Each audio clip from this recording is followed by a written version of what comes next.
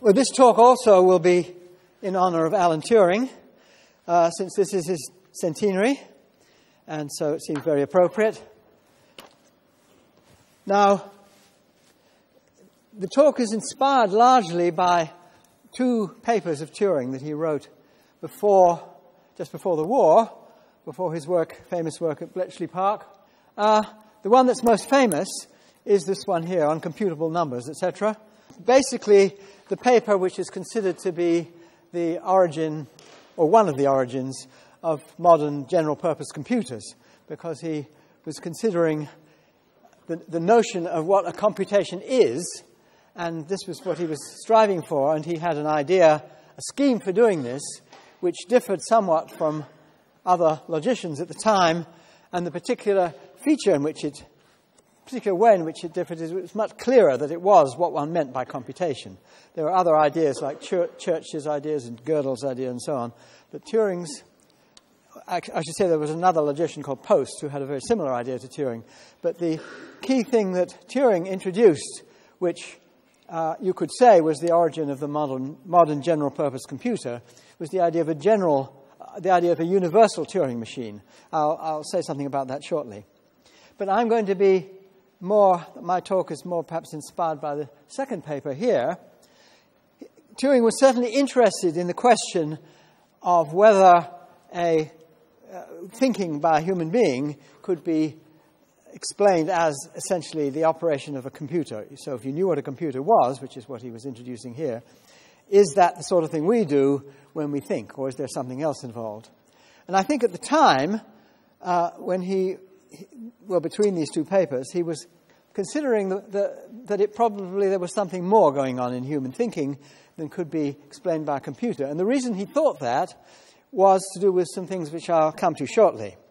But after he was working at Bletchley Park and became very familiar with computers, I think he changed his mind and came round to the idea that computers were so universal in what they could do that perhaps there was some way around the problems that he was introducing and pointing out here.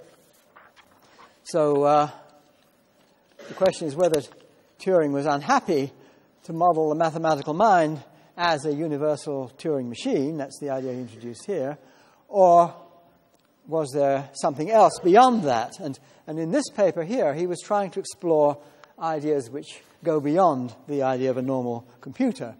And there were two notions.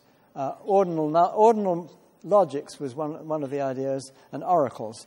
I shall say something about ordinal logics, but mainly I'll be talking about oracle machines.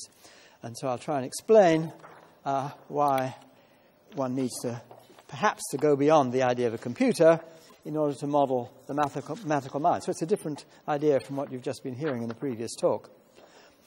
Let me first give you an example. This is a chess position. It's really one of a whole series of chess positions designed by William Hartston and David Norwood. And the idea was that it was a sort of Turing test. We heard about that this morning, earlier today. The idea of a Turing test is, can you distinguish the abilities of a computer from those of a human being? Could you tell which is the computer and which is the human being? And in this test, it was just chess problems. And half the problems were designed to be easy for human beings and hard for computers, and the other half were designed to be easy for computers and hard for human beings. And in fact, it was very clear. You could tell which were which easily. Now, this was some years ago, so I don't know whether the machines have got more sophisticated now in this particular respect. But let me explain just this particular problem here, which was a problem which was designed to be easy for humans and hard for computers. Now, if you look at this position, you see that white, well, that's the brown pieces, is supposed to draw the game. Black has the tremendous advantage of having two extra rooks, and so it would be an overwhelming advantage if it were not for the fact that there is this barrier which is almost complete going across from one side of the board to the other. So the correct thing for white to do is simply put the bishop there, and then there is an impenetrable barrier between one side and the other, and then he just has to run round on the back, and there's no way of losing the game. Of course, if you gave this thing to any computer at that time, I have no idea now what would happen, it would take the rook with the bishop, because that gives you a material advantage, And what would the computer do? Well, it would compute move after move after move after move to a certain depth and then try and judge whether the position had improved or not. And the thing is that it takes rather a long time to get beaten if you take the rook, because these pieces have to work their way around and then pour their way through the hole and then checkmate the king. But that takes a long time, in a long time in the sense of a lot of moves, and so it's very difficult for the computer. Well, look, this kind of position, which is easy for the humans if you know anything really about chess, you just put the bishop there and you can't lose. If you take the rook, that's a disaster.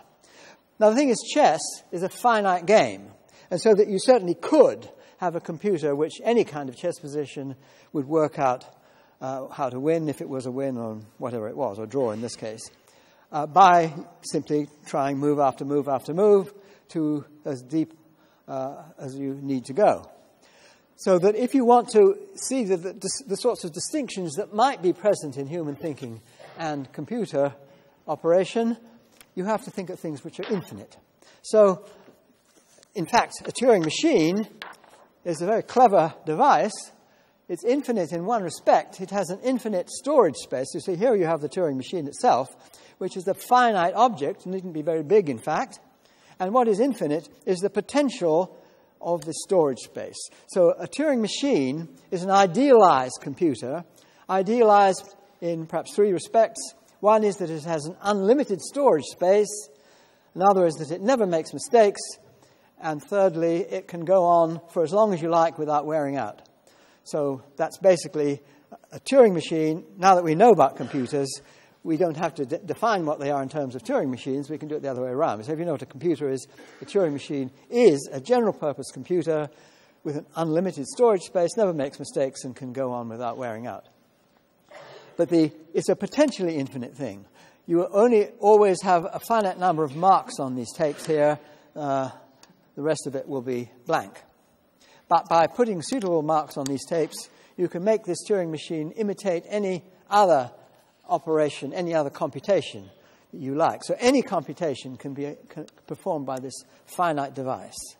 Okay, so that's all I'm going to say about what a universal Turing machine is. But I want to now to address, which seems to me the crucial issue that was worrying Turing, about whether human thinking might actually be beyond these devices at the time when he was thinking that. Later on, I'll indicate perhaps his way out, what he considered to be his way out. This is basically a form of Gödel's theorem. I'm going to present it in a rather different way from the way we had from Tim Gowers a little while ago, and I'll explain what the difference is here. I'm going to talk about mathematical results about natural numbers. When I say a natural number, I just mean a number 0, 1, 2, 3, a whole number which is non-negative. And 0 counts as a natural number. And the question is, suppose you have some theorem about natural numbers, and you might want to know if it's true or not, and you might have a method of a system of rules which constitute a proof. Now, here's a key point, you see. Let's call these rules R. And the idea is that these rules, whatever they might be, are things that you trust. If you don't trust them, there's no point in regarding the result as a proof. So suppose you had some rules which enable you to prove 2 equals 3. Well, clearly that's no good. You want to have rules that couldn't do that. How you know they couldn't do that, well, that's a subtle question. But if you're going to trust these rules, what Gödel shows, and this is really Turing's version of Gödel's theorem, it's much easier to state, really. So Turing's version is the following, that if you have a set of mechanical theorem-proving rules which have the property that you can check computationally whether they have been carried out correctly or not. So that's the key thing, that they are computational in the sense that they're computationally checkable. If you have such a set of rules which you trust to be correct and don't prove 2 equals 3, if you have that trust in them, then you can construct quite explicitly a specific statement about natural numbers, which I'm calling G of R. That's the Gödel statement, if you like, with respect to these rules. G of R, which on the same basis of your trust in R, you must believe is true. Yet, you cannot prove G of R using the rules. Now, you see, there's a subtle issue here about what one means by proof. And Tim Gowers in his talk didn't really go into that. He said, so you have a proof. Do you know a thing is true if you have a proof, or if you don't have a proof, and there are certain things Gödel shows that you don't have a proof for.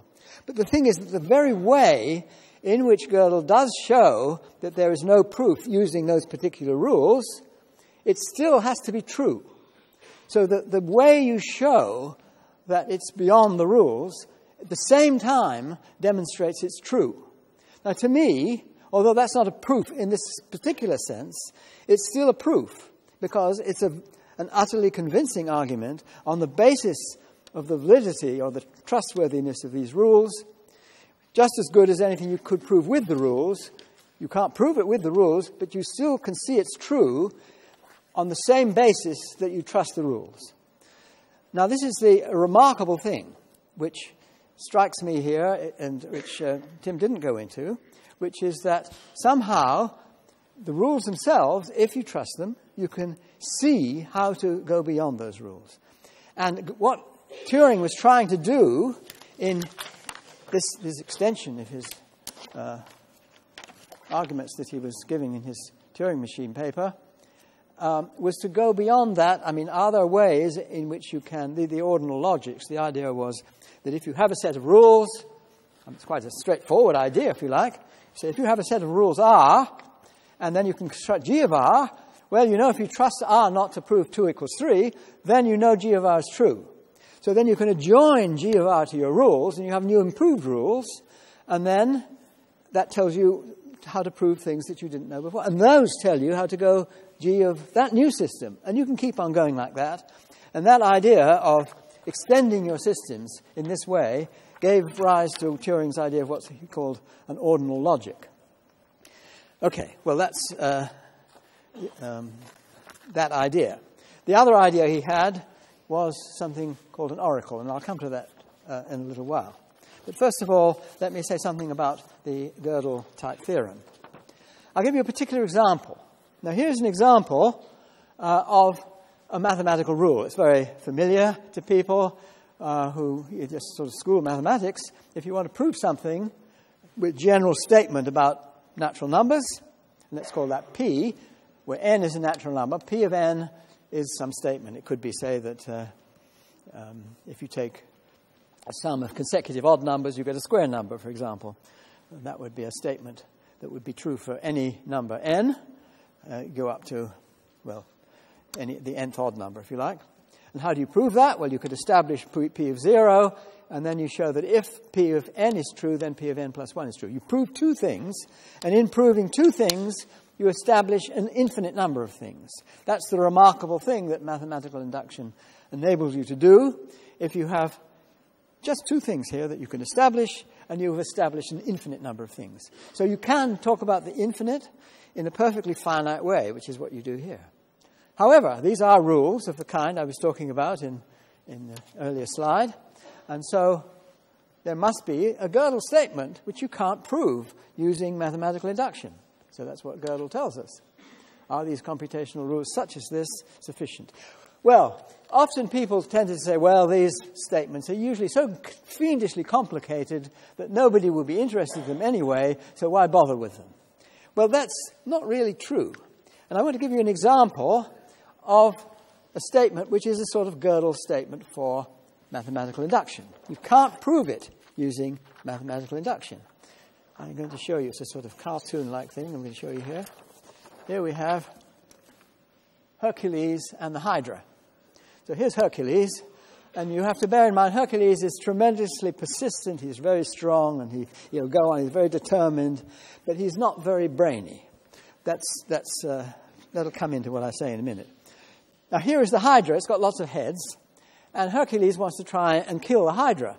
The problem is that when he chops the head off, it grows some more heads. And there's a specific rule about how it does it. Now here he's going to chop this head up, more or less randomly. He chops that head off. What is the rule? The rule is that you see where it's joined on, and then you see that part there. You go back down one, and then you grow another set just like this. But I've done it in cartoon form here.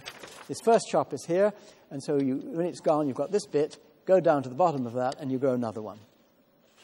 Next time he chops that one, and you get, it's twice. Instead of just one more, it does two more.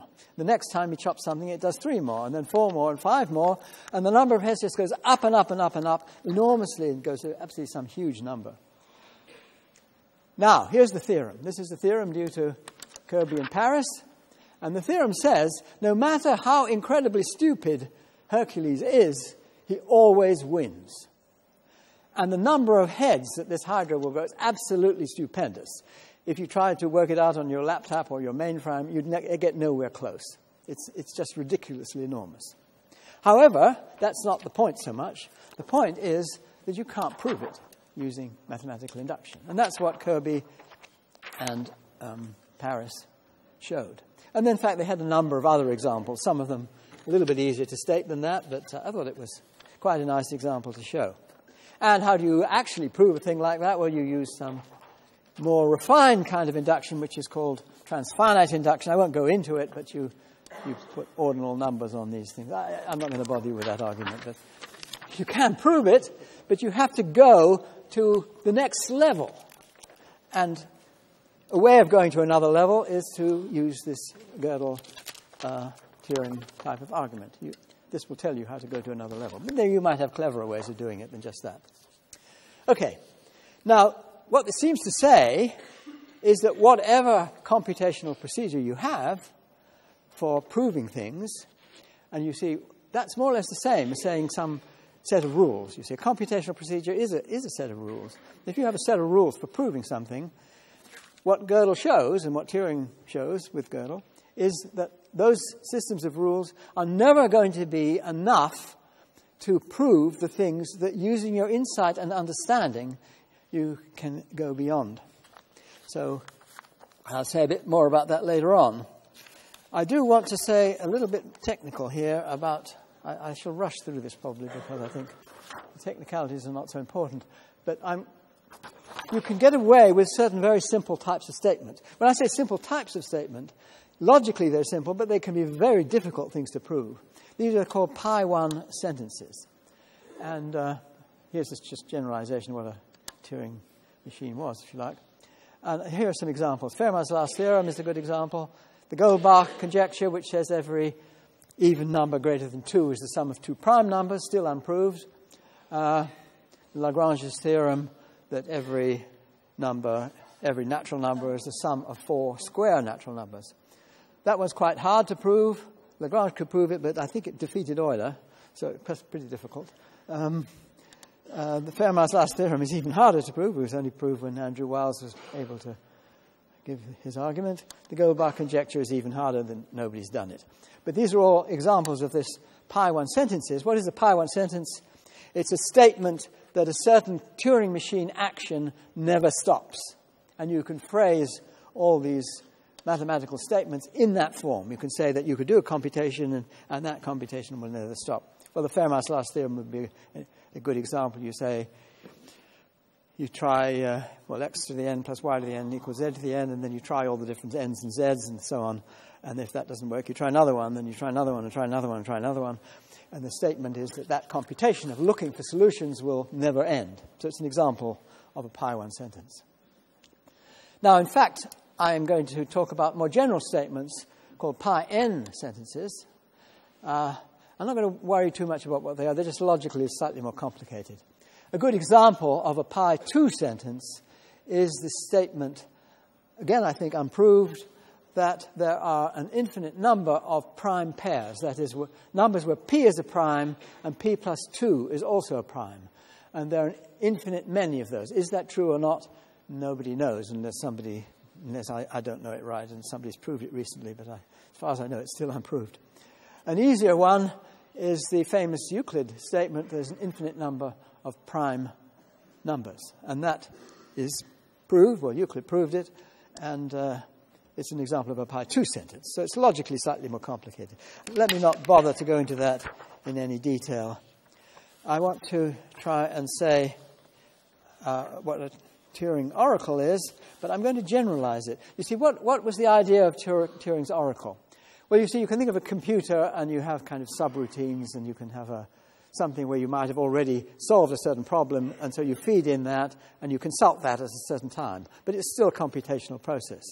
You might have a generalization of a computer which is allowed to go and consult the oracle. Now, see, what is an oracle? Well, it's not anything we know how to build, but you just imagine you had something which could answer the truth or otherwise of a pi1 sentence. So you ask it, is Feynman's last theorem true? And it might think for a while, so yep, or no, you see. So a proper oracle in Turing sense would be one which would always say yes or no. Now, I thought of trying to think of a way of honoring Turing, thought that, well, maybe you can do something which is a bit more like a human being. Not perhaps like a human being or a human mathematician, but a bit more like it. It's allowed to say, yes, I know, that's true. Or it's allowed to say, nope, that's not true. Or it's allowed to say, I'm sorry, I'm not going to be able to answer that question. I'm sorry. Or it could say, sorry, don't bother me, I'm still thinking. I'm still working on it, don't bother me. Come again tomorrow. Okay, so it's allowed to do those things. So it doesn't have to be an absolutely perfect oracle. It's a bit more like a human mathematician. And this is what I'm calling I hope I've got the right slide here, a cautious oracle, you see. That's the cautious oracle. And I've used this letter, well, some places it's called pomega. It's really a form of a pi, but it looks more like an omega, so people call it a pomega. So I'll call it a pomega. And that's the letter I'm going to use for a cautious oracle. Now, this was the idea Turing had. The notation I'm using here is if I have a proposition P, and if pomega has a look at P, it's allowed to say T, that means, yep, it's true. Or it's allowed to say F, that means, nope, it's false. Or it's allowed to say, sorry, I'm not going to be able to answer, that's the question mark. Or this wiggles to infinity means, look, I'm still thinking about it. And that's the kind of generalized Turing machine I'm going to think about. Okay? So we now have these operations. I'm going to call them pomega devices. I hate to use the word machine, because to me a machine is a computer-controlled robot, something like that, which it has a computer which is its control system, its brain, if you like. But if it's not one of those things, I don't like calling it a machine. So we can call it a device. So this is a pomega device, and this D stands for it, okay? And so the thing is that you might consult this machine, this pomega, from time to time, but apart from that, it's built like an ordinary computer or like a Turing machine. It just has this command. You can go and consult that thing every now and again you want to. And then it can have these possible outcomes too. The actual device might say utter truth eventually, or falsehood, might say I don't know, or it might go on chugging away forever. Now, if you want to make statements and try and prove things about these things, you use the trick that Gödel introduced. This is the trick which enabled him to go beyond. He could show that any formal system you could, in a sense, go beyond. What is the trick? Well, it's Gödel listing or Gödel numbering. Gödel had a very complicated way of doing it, and you can actually do it much more simply. The basic thing is that if you have one of these computing devices, a calculation or a number or any of things you might be talking about. You see, it could be a pi1 sentence. It might be pi1 sentence depends on numbers or all sorts of things. Or it might be a Turing machine action, or it might be a Turing pomega machine action. And all these things you can code in some way. So you can write down the code for it. And once you've written down a code for it, you can put those things in a sort of alphabetical order. Well, you do a little bit, not quite alphabetical order. What you do is you see how long the code is. You start with the short ones and then slightly longer, slightly longer, slightly longer. And within each length, you do it alphabetically. That's what's called lexicographical ordering. And that's basically what Gödel does. So that you codify all your machines, devices, whatever they are, as a number. And once you've done that, then you can start Gödelizing. Okay, well, the only thing I'm going to prove here is that theorem, which I started at the beginning, the Gödel-Turing theorem. So I'm going to give you a proof. Okay, I'm going to rattle through it rather, not because it's long and complicated, it's all on one transparency here, but because you have to sit and think about it, really.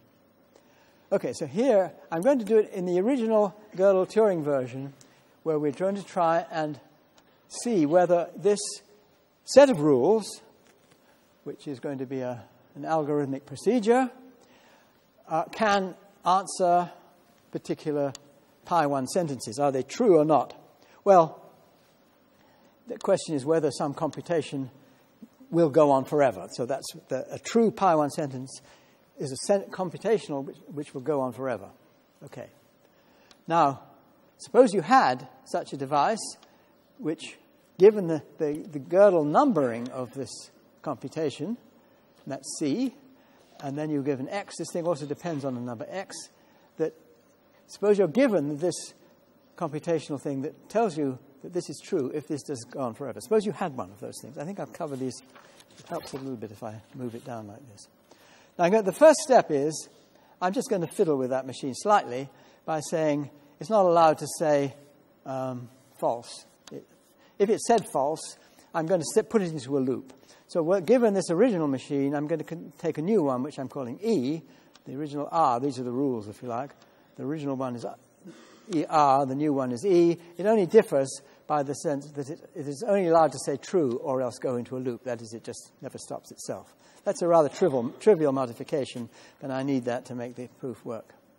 Next step is you look at the number C here. You see, these are computations which depend on a number. So what I'm going to do is make this x equal to C.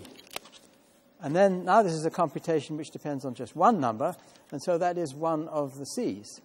And so then you say, you look at the statement that you had before, which is given up here, or at least it's this one I'm looking at now, that if E of C in X, it tells you it's true, this implies this computation goes on forever.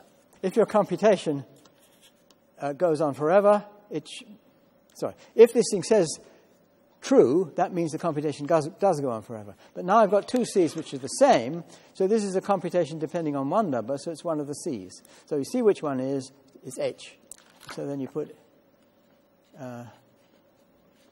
H of C.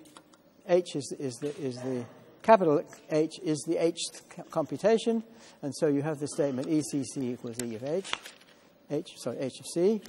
And then you know this H of X is the Hth computation in Gödel's list. And so now you put C equals H, and then you see E of HH equals H of H.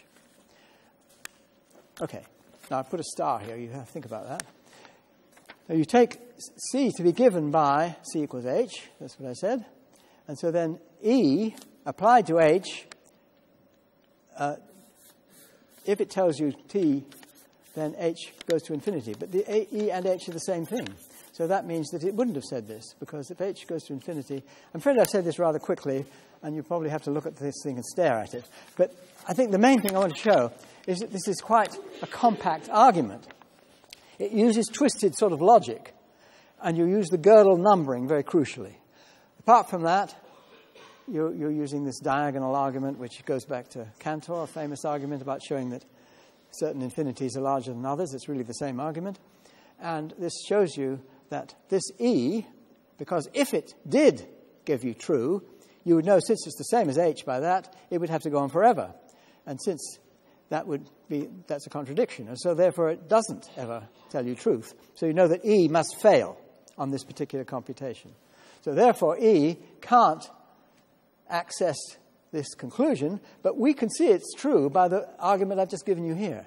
So the point is that by following this particular argument, you can see that there is no E, or there's no R, which can resolve this particular computation. So you construct the particular computation by this argument, which defeats R, but by the way you've done it, you can see that the statement is actually true, that it does go on forever. So if you could put Fermat's last theorem into such a statement, you'd have proved it. Even you'd have showed it wasn't outside the normal rules of logic, but you could still prove it this way. Anyway, that's a kind of contorted argument, but it's the way these things work.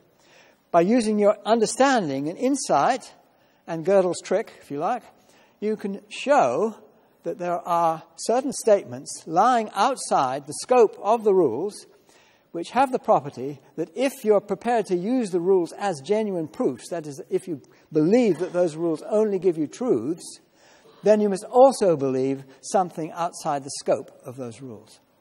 Okay, well, this is actually a version of the original Turing argument. What I'm going to show you, I struggled over this thinking of trying to do it for the cautious oracle argument, and finally I realized it was the same argument. You just put this in, and now this is a statement that you can always defeat. The cautious oracles incorporated into the computer still don't give us something that we can see ourselves. I mean, when I say we can see, you have to trust the oracle. So if you have a cautious oracle that you trust, then you can see how to do better than it. Okay. As I say, these things really need thinking about, and probably you have to stare at it for a few hours. But maybe it's just the point that you can do that kind of argument is really what I want to say here. Okay.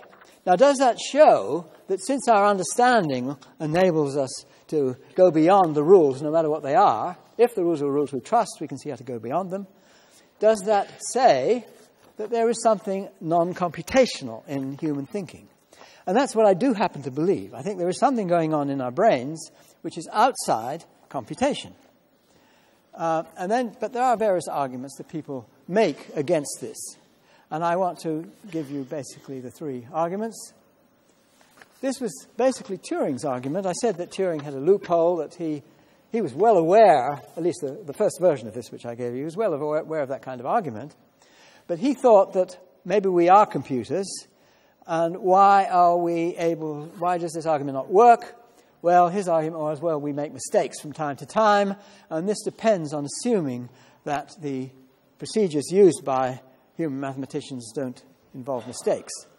I don't really think that's a very convincing argument, particularly because you can make computers make mistakes if you want to. So if we're better than computers because we make mistakes, why not make the computers make mistakes too? That's part of the argument, which is why I don't believe it. But the other argument is really more to the point in a way, because when you make a mistake, it's something you could potentially see is a mistake. You've made a mistake, and then you go back the next day and say, oh, my God, what did I do? Or somebody else say, you idiot, you've made a mistake there. These mistakes are correctable. They're not sort of fundamentally in the logic that you can't do it for that reason or something. These are correctable things. So I can't quite see that. But Turing, you have to respect him. That was his reason for thinking that somehow these arguments which I've just given you do not show that humans are not properly modelable by computation. Well, I happen to believe that they aren't, so that I'm not accepting this argument. The two other arguments that you can make against, or people do, roughly speaking, the two that are mainly made, are the extreme complication argument. That is, you see, the algorithms governing human mathematical understanding are so vastly complicated that their Gödel statements are completely beyond reach. I don't think that's a terribly good argument. You can talk about, say, going back to the Euclid argument, there are an infinity of primes. Well, you see, the way he does it is to show that if you thought you'd had the biggest prime, you can find a bigger one.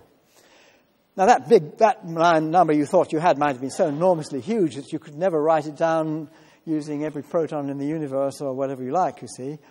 That's not part of it. It doesn't matter. The thing that number is so horrendously huge doesn't really affect the argument. Well, I'll come back to other reasons for these things too. The Gödel let out is a more serious one, actually, that you don't know the algorithm. And, let me just a point about Turing's statement. This was actually a quote from Turing. It says, if a machine is expected to be infallible, it cannot also be intelligent. There are several theorems, and those are the things I was talking about here, basically, which say almost exactly that. But they say nothing about how much intelligence may be displayed if a machine makes no pretense at infallibility. So you're allowed, well, it's a mistakes argument, basically, which I was saying I don't terribly find myself persuaded by. What about the other two arguments? Well, those all have to do basically with something being inbuilt in our brains, which is so complicated or so sophisticated that somehow it encompasses all the mathematics that people can do using Gödel's theorem n times and so on. All that mathematics, in particular the Hercules and the Hydra argument, that the kind of reasoning that we humans can do to see that this will always work, I mean, he'll win no matter how stupid he is, that those arguments, how did they come about, you see? Well, I mean, how did our mathematical abilities come about? Well, how did anything come about in our thought processes? Well, it's a question of natural selection, and I'm quite happy that it is natural selection which is involved. And here I have a cartoon which really rather shows how implausible it is that we see here's a mathematician, and this mathematician is trying to prove some theorem, and he's about to be eaten by a saber-toothed tiger. Whereas his cousins over here are doing all sorts of things like building mammoth traps and raising crops and taming animals and so on, this and that, and building shelters. All these things, using their understanding to develop one thing or another. They're not specifically doing anything aimed at mathematics, and certainly not the kind of sophisticated mathematics that would get beyond, say, the Hercules and the Hydra argument. So it seems to me to think that it's natural selection which has produced this kind of understanding purely as a computation is, to me, almost inconceivable. So my view is it's not that which has been selected for, it's the ability to understand. Now, it seems to me that is the crucial issue. And if you just think about what computers do, okay, that you can program to do all sorts of wonderful things, that's true. But do they understand what they're doing? Do they understand anything? I think the argument is no. Of course, one might say, well, how do we know what understanding is, and so on and so forth? Well, I think the crucial issue here is consciousness. And I have a picture here which is really, well, you see, as a mathematician, I can talk about things I don't know what they mean, as long as I'm only interested in one implications, if you like, between them. So I don't really know what understanding means. I'm not going to define it. Here are two other words I don't know what they mean. Intelligence, I don't know what that means either. And awareness, consciousness, the passive version of consciousness, if you like, just awareness. I don't know what that is either. But I would like to try and point out interconnections between these words in ordinary usage. So first of all, the word intelligence. It seems to me unreasonable to use the word intelligence for an entity if it has no understanding. So it does seem to me that whatever intelligence is, it is something that does require understanding. That's part of what intelligence involves.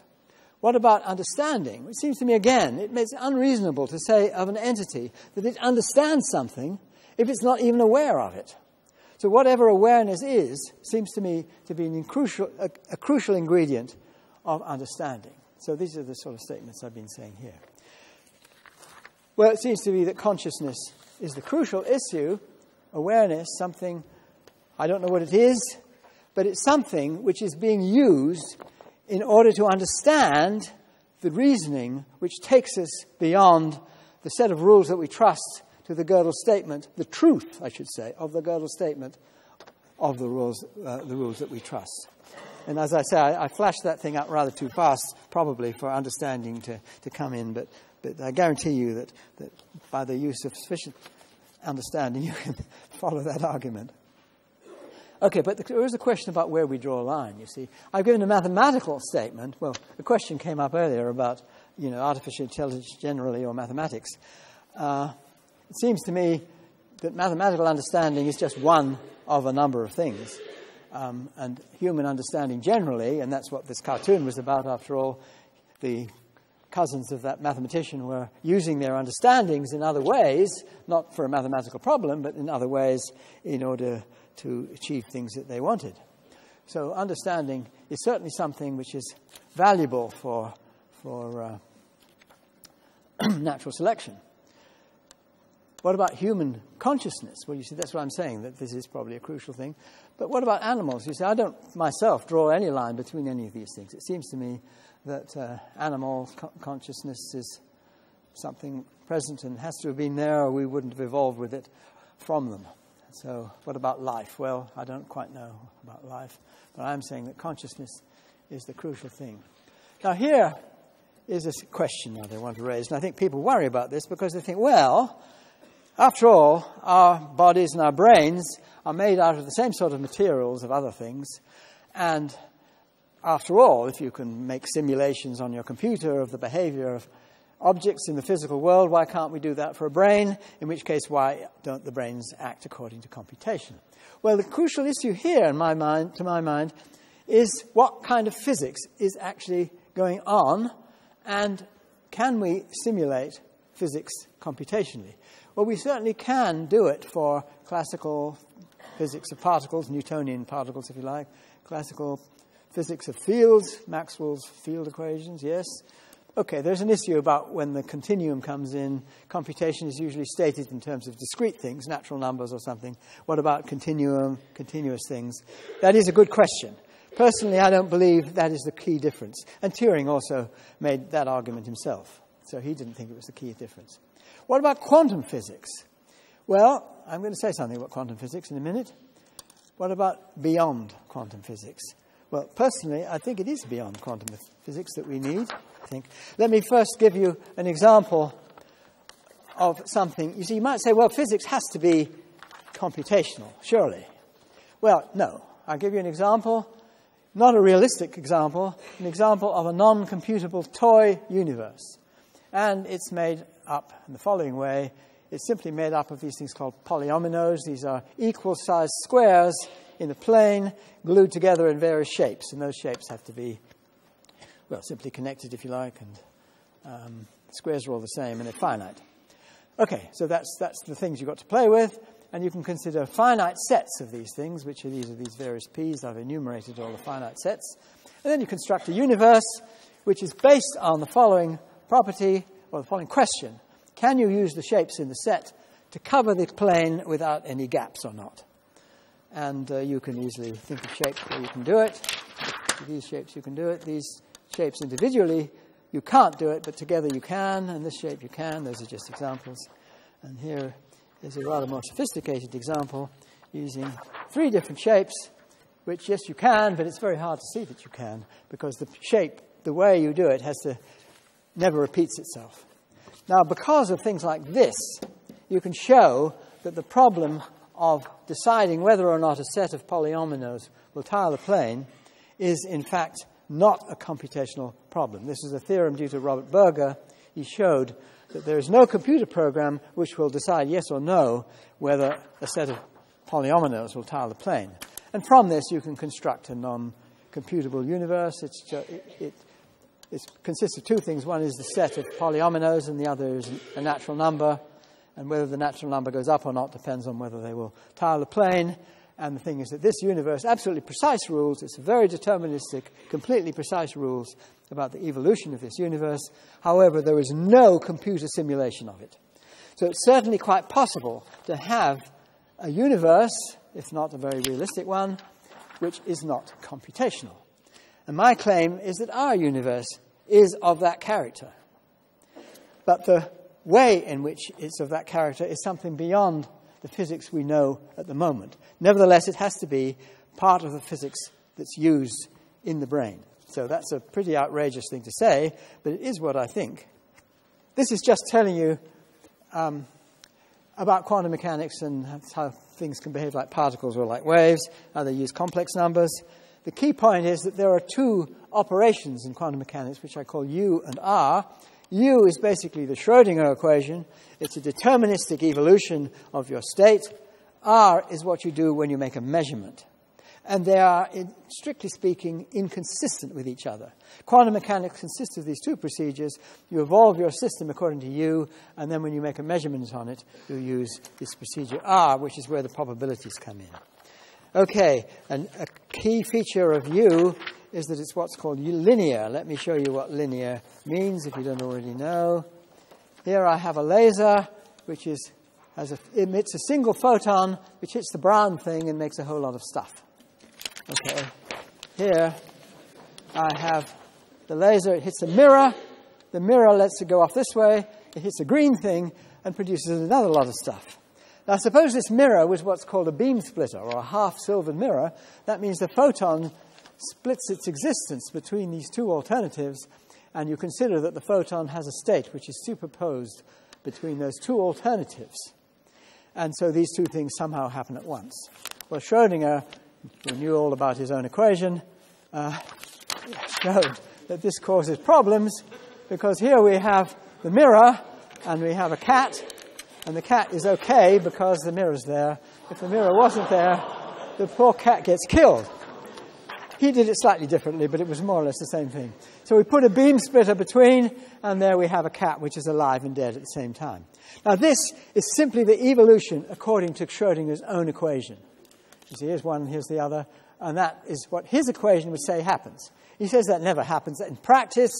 Well, because you use the other procedure, the R procedure. Someone comes along and looks at it, then you might say, why isn't the measuring device, why isn't the person, why can't you treat them according to Schrödinger's equation too? Then they would be in a superposition. And here we have the atmosphere in the room, that's superposed, and here we have a person imagining the cat, and that's superposed. And why not? I won't go into all the reasons people go into this and say, well, maybe it works after all. I think, as Schrödinger did, there's something missing in quantum mechanics, or as Einstein certainly did, that there is something we don't have right yet. And here I have a Schrödinger's, well, you see, it's not a cat, it's a lump. You don't really need to go to the length of a cat. If it goes this way, it moves the lump from one place to another. If it goes the other way, it leaves it alone. And if this lump is big enough, and there is a criterion one can write down, which depends on looking at the gravitational self-energy of the difference between these two mass configurations. Let me not go into that. And you can calculate a lifetime. So what I'm saying is that quantum mechanics, at a certain level, isn't quite right. And it's at that level where the one or the other takes place. The cat is either dead or alive, according to the improved quantum mechanics that we don't yet have. Well, this is quite a subtle thing. Experiments are being performed to see whether this is true or not. At the moment, there's an experiment being performed in Leiden and Santa Barbara, Leiden in the Netherlands, Santa Barbara in the United States, to try and see whether, well, let me describe the experiment. It's similar to what I've been saying. Here's a beam splitter, half-silver mirror, if you like. The single photon goes this way, split into two, and each part is kept. This one is kept for maybe a whole minute. This one goes this way. There's another mirror here, and a tiny little mirror, which is a cube, which is about 1/10 of the thickness of a human hair. Tiny, you can't quite see it. If the photon bounces backwards and forwards, hits this thing, moves it just slightly. It moves it by about the diameter of an atomic nucleus in maybe a minute, let's say a minute. Then it comes back again, this one comes back, and you see whether this has become one or the other in the meantime. And according to the proposal I was flashing past you quickly a minute ago, the idea is that with this experiment, you would be able to tell whether that thing stayed in this superposition for up to a minute, or did it in that time spontaneously become one or the other, not because of quantum mechanics, because of something beyond quantum mechanics. And I think the rules of quantum mechanics are such that they tell us that there has to be something beyond quantum mechanics. This experiment has been going on for about 11 years. I was assured that in about 9 years from now, they'll have an answer to it. I don't know whether to believe them or not. Maybe, since we're having some predictions here, maybe we'll know whether quantum mechanics needs modifying or not. Okay, what's the relevance to brain? The claim is that this is actually relevant to the brain. People usually think, well, what is the brain? It consists of all these neuron things. And those things you really can't expect to preserve quantum coherence. So you're not going to explore this area of physics with simply neurons. However, neurons, there is a bit of a mystery about how the signal gets from one to the next, which is what happens in a synapse. And synapse strengths are things, there are various theories about what governs their strengths, but there's no consensus, I think. One idea, which I got from Stuart Hameroff, who's an American anesthesiologist, who's interested not just in putting people to sleep, but in knowing what he's actually doing when he puts people to sleep, which his colleagues didn't seem to be quite so interested in. Okay, they want to wake them up again. They want to make sure they can do that. But what's actually going on when somebody is under a general anesthetic? And he had come to the conclusion that it's these little tubes that you find in almost all cells, in fact, but they have a particular role to play, he argues, in neurons. And they are responsible to some degree for controlling the strengths of synapses. Now, for a long time, these ideas were thought, it's pretty wild, because if you want to preserve quantum coherence at the level of these tubes, you see they're made out of these little proteins which are 4 by 4 by 8 nanometers. And then they have 13 rows of these going along. It's quite an interesting structure, very crystallographic-looking structure. Only very recently, experiments have been performed to see whether these structures actually do support significant quantum effects. And I just want to flash that up here, because these are very exciting new experiments performed by an Indian chap who works in Japan called Anirban Bandyopadhyay, and he measures the resistance of these microtubules and various frequencies and various temperatures and all sorts of things like this. And he finds some very remarkable results. I think I'll just go to my last transparency here and quote some of these results here. What he does seem to find is very strange quantum effects. It's really, I think most physicists would say, well, it's pretty hard to believe that you have things like superconductors going on in these microtubules, but still, people don't even really know properly how high-temperature superconductors work. It's one of these still not properly understood areas of physics. They are not at body temperature. They're about halfway to body temperature from absolute zero. However, these microtubules, according to these experiments due to Bandyopadhyay and his colleagues, seem to have a resistance. If you have the right frequencies, there are certain very specific frequencies which you have to put the voltage across the microtubules, and then you measure the resistance. And what you find is that the resistance is independent of the temperature. It goes way up to body temperature and beyond, which is quite unusual, quite extraordinary, particularly for a biological system, independent of the length and independent of the vibrational state. So he finds these very remarkable facts, and he seems to find some very strange kind of quantum condensate which is taking place in these microtubules. Now, I don't really know what's going on. I don't suppose he does. It's an exciting new area which does seem to show that there is something very unusual of a quantum mechanical character which is going on at a level below the level of neurons. And the idea would be, and this is certainly Hameroff's idea, that whatever is involved in consciousness is very much tied up with these microtubules, and without the microtubules, you wouldn't have any consciousness. And that, in fact, they are sort of, in general anesthetics, they are inactivated by the chemicals that you have to breathe in order to put yourself unconscious. Anyway, I'll just leave you with that, because I think these are exciting things. They're not exactly mathematics, but they do relate to mathematical ideas, or very deep ones, such as the Gödel theorem and the very notion of computation, and so on, which I think are very important ingredients into trying to understand what understanding itself actually is. And maybe ultimately we'll have to come to that kind of understanding, and to see if this is something beyond what at least a computer, in the sense that we presently understand that notion, is something which we actually are able to go beyond in our conscious thinking. Thank you very much.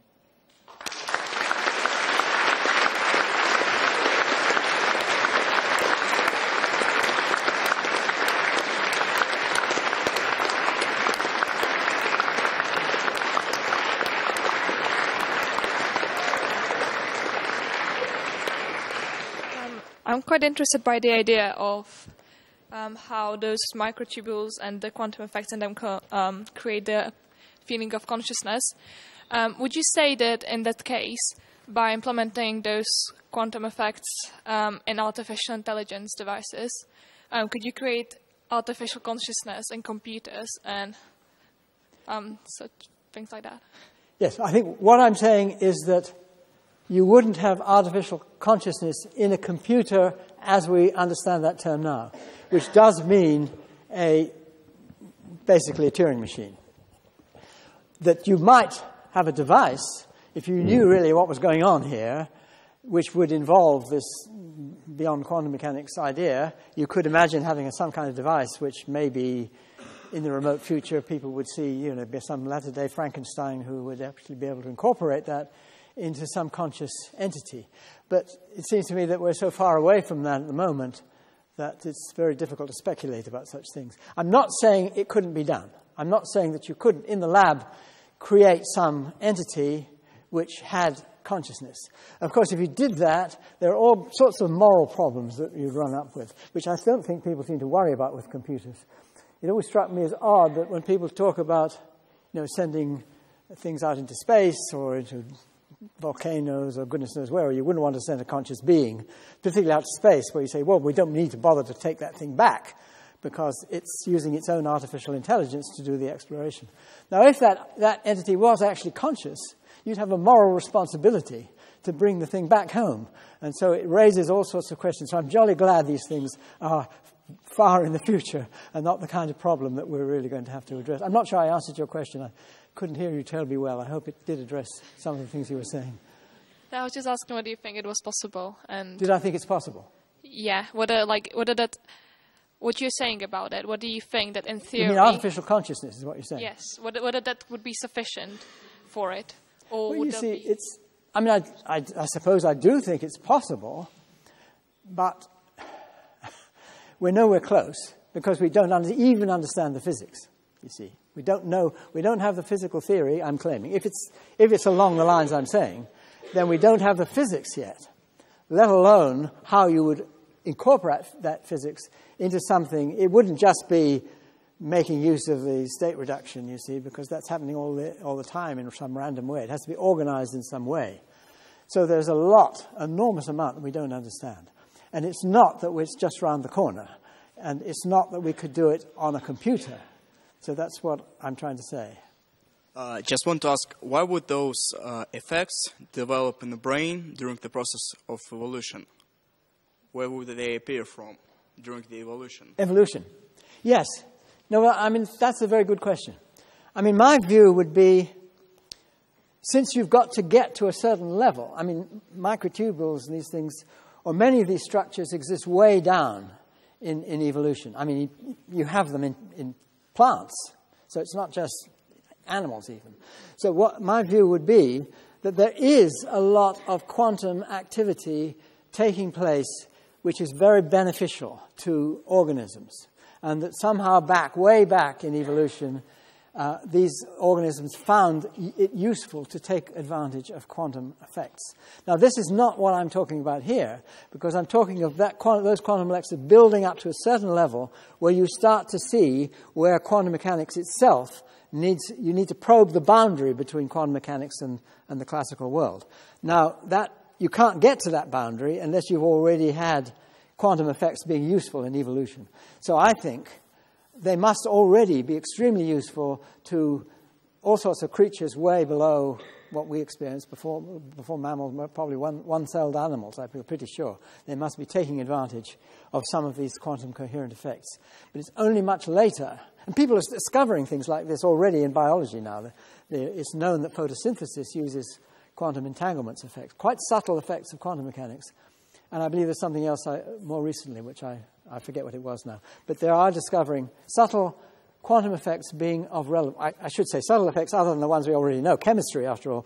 Chemistry is already quantum effects. We got so used to that we don't think of that as particularly quantum. But of course it is. So that at higher and higher levels, yes, it will be taken advantage of. And then finally, according to what I'm saying, you get to this level where you need to go beyond quantum mechanics to whatever this new scheme is, and that's where you start to find a role for consciousness. I believe it's way below human beings. I think consciousness is down there in many other animals. I don't think it's just us.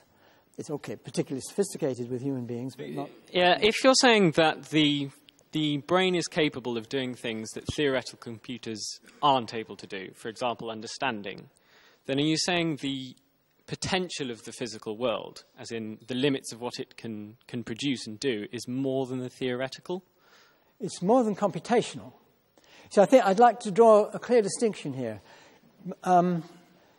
We mustn't confuse computation with mathematical, if you like. I mean, you can have a very good mathematical... In a sense, that example of my rather silly toy model was showing you that you can have a model which is non-computational, which is quite clear. You can say it's to do with these polyominoes, will they tile the plane or not? And that is a very clear-cut mathematical statement. So it's clearly a mathematical toy universe, but it's not a computational one. There is no computational simulation of that universe. So I'm saying that our universe, although not in detail like that, I certainly wouldn't think that, but is of that character. That's what I'm trying to say. That there is something still mathematical going on, that there are laws which I would still believe to be understandable in mathematical terms, but which are not computational. And there's an awful lot of mathematics which is not computational. It's the sort of thing, when you play around with computers and get used to them and they're so common in the world, you get to think that, oh, well, everything has to be computational. But I'm saying, no, that's not true. And we know in mathematics it's not true. Whether it's actually true and not true in physics, too, is what I'm trying to say here. But that's, some people regard that as an outrageous statement, but okay.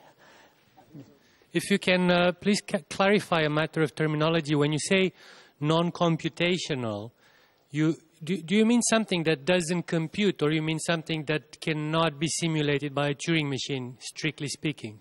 I know people sometimes make this distinction. I can't understand it myself. I mean, you say, does nature compute? You say, well, I don't know what that means, you see. If you mean, can you simulate nature by computation, then I do understand what that means. But by compute more generally, I mean, you ask it a question and it gives you back an answer, but you don't know what's going on inside the box. Sure, yeah. Well, I'm saying more than that. You see, I'm saying that it's not that we don't know what's going on. It's that part of quantum, that not understood borderline between quantum mechanics and classical physics, which is where you bring in that R procedure, where you bring in the measurement procedure, which is, to me, a stopgap. You can't understand that procedure in terms of the equations of Schrödinger, which should be governing the way the world works. It's different. And you have to introduce it in order to make quantum mechanics agree with macroscopic observations that we make on quantum systems. And so there is this gap, which I believe to be a genuine non-understood gap in physics. And I also believe, that's what I'm trying to say, is that that is the only plausible place that there could be a non-computational action that we are taking advantage of. So I say that the conscious brain is taking advantage of that part of physics that we don't yet understand, but that we presumably will understand someday. So I'm not saying it's outside physics. I'm not saying it's some mystical thing which we'll never understand. I'm saying it is part of physics. It's not part of present-day physics.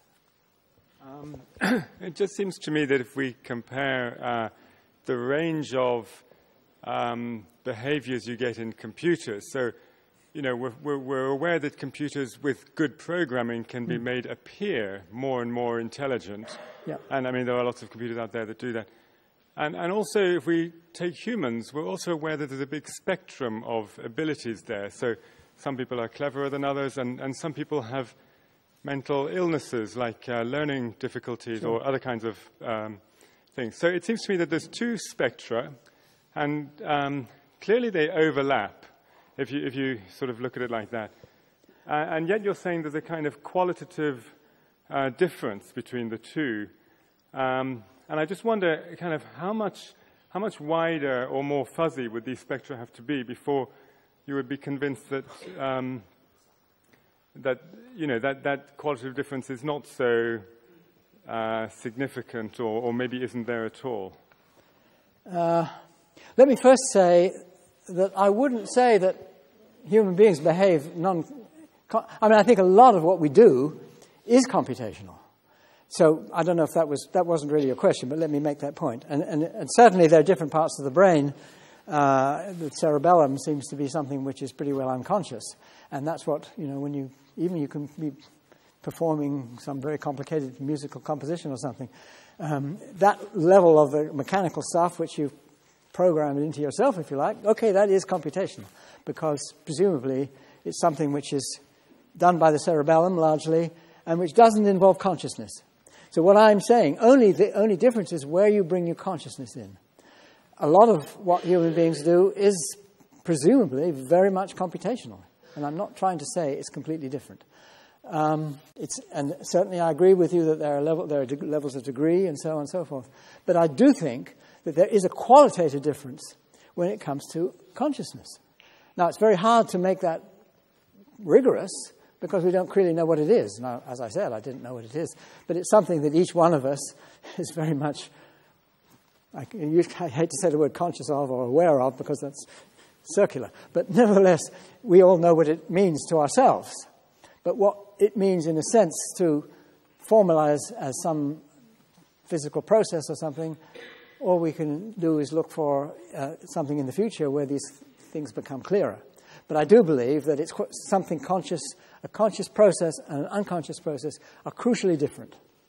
And the quality that we have, and when I say we, I'm including animals, not just human beings, is something which is not something possessed by computers in our sense of that term as we use it now. Because these are purely computational actions which I don't regard as things which, for the kind of, the only thing I can actually get my hands on are the Gödel thing, if you like. That's the only clear argument which seems to me to show you that there is, by the use of one's conscious understanding, one can see something which any pre-assigned computational procedure cannot get. So there is something which is revealing something of a distinction. But it's very slippery, and how you can make this distinction clear, I agree, is very hard. I just think there is a distinction. And that the computers, no matter how sophisticated they are, if they are just computers in the sense of Turing machines or something like that, then they're not going to be conscious. Now, this is my position, and some people have very different positions on this. As I was saying to an earlier question, to hold a different position on that lands you down a pretty slippery slope when you're trying to, if you think your device has consciousness, you have moral responsibilities to it. And this is a question which would ultimately arise if these things did possess consciousness.